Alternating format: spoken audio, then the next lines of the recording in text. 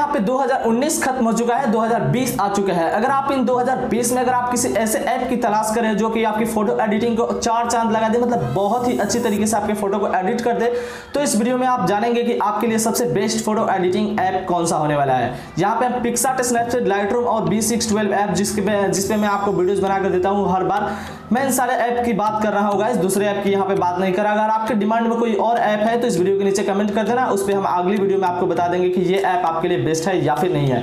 लेकिन 2020 में ये ऐप बहुत ही खास होने वाला है आपके लिए। आपने जो थंबनेल पे फोटो देखा गाइस, वैसे एडिटिंग आप B612 ऐप में कर सकते हो। कैसे करोगे आपको पूरी प्रोसेस बताएंगे, और सबसे खास बात है कि आप इसमें फुल HD में अपने फोटो को सेव कर पाओगे।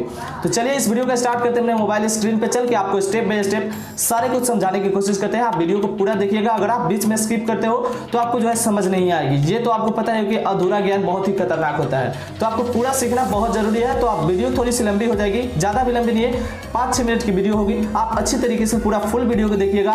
मैं वादा करता हूं आपसे कि आप जो है B612 से बहुत ही अच्छे अपने फोटो को एडिट कर पाओगे, बाकी सारे ऐप को आप भूल जाओगे। तो वीडियो को कर देते हैं स्टार्ट। मेरा नाम है आर्या, आप देख रहे हो आर्या एडिट्स।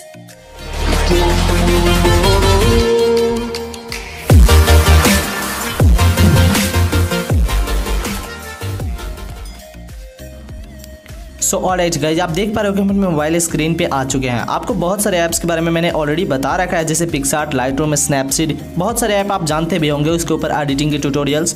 बट आपको हम उस ऐप के बारे में आज नहीं बताने वाले हैं। देखिए मेरे पास सारे ऐप हैं जो आपको चाहिए, ज़रूरत की सारे ऐप यहाँ पे आपको मिल जाएंगे। लेकिन आज हम इस ट्यूटोरियल में बात करने वाले हैं B612 के ऊपर। तो B612 ऐप को हमें ओपन करना है, तो हम इस पर क्लिक करके इसे ओपन कर लेते हैं। आपको स्टेप बाय स्टेप सारे ट्यूटोरियल बताएंगे, आप पूरा वीडियो को एंड तक वॉच कीजिएगा। आपको पता चल जाएगी कि 2020 में आपके लिए सबसे बेस्ट एडिटिंग ऐप कौन सा होने वाला है। तो चलिए इस ऐप को हम यहाँ से ओपन करते हैं, उसके बाद आपको बताते हैं। तो इस ऐप को हम यहाँ से क्लिक करके ओपन कर लेते हैं।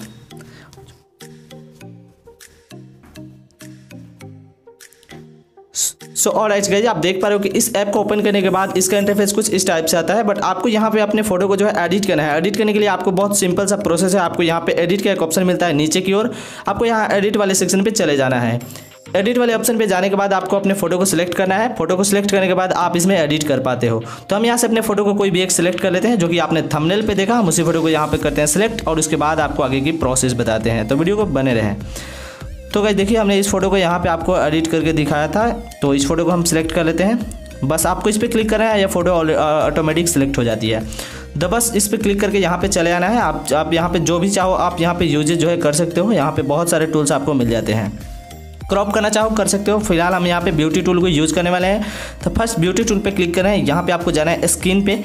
आप देख लीजिएगा यहाँ पे एक स्किन का एक आपको ऑप्शन मिलता है। स्किन पे क्लिक करके यहाँ से हम इसकी जो है अमाउंट को बढ़ा देंगे। अब इससे क्या होगा कि हमारी फेस जितनी भी पिंपल्स होती है वो सारे स्मूथ हो जाएगी, और जो भी यहाँ पे डार्कनेस है वो खत्म हो जाएगी। देखिए बिफोर आफ्टर में आपको अंतर जो है चल रही है। तो वैसे हमको यहाँ से फेस को स्मूथ कर लेना है, डन कर देना है यहाँ पे। उसके बाद यहाँ से आपको बैक आना है। बैक आने के बाद करना कुछ नहीं, बहुत ही ईजी सा प्रोसेस है। आपको यहाँ पे एक फिल्टर का ऑप्शन मिल जाता है। फिल्टर वाले ऑप्शन पे आपको क्लिक करना है, और जो फिल्टर आपको इस ऐप में मिलता है वो बाकी के किसी भी ऐप में आपको फिल्टर नहीं मिलेगा। आप जाकर चेक कर सकते हो। फालतू के फिल्टर पिक्सार्ट में बहुत सारे भरे पड़े हैं, तो आप जाकर, हमें नहीं लगता कि कोई यूज करता होगा।